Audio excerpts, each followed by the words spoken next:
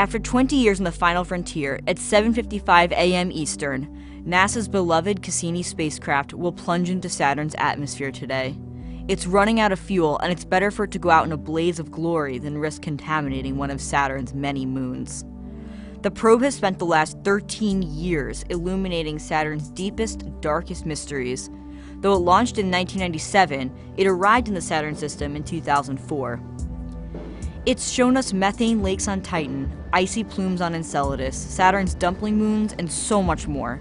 On Enceladus, Cassini found that the unusual moon has ingredients to support life, which is huge for astrobiologists and tinfoil hat believers alike. Each Cassini photo offers a stark lesson in perspective.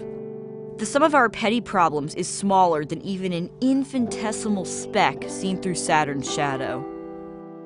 Cassini has made Earth feel small, but also part of a huge unified whole, like members of a special club for things made from star stuff. Maybe that's why it's so hard to say goodbye.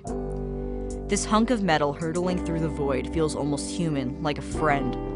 And although its time with us is over, its legacy will continue to inspire and teach tenfold. Good night, Cassini. Ad Astra.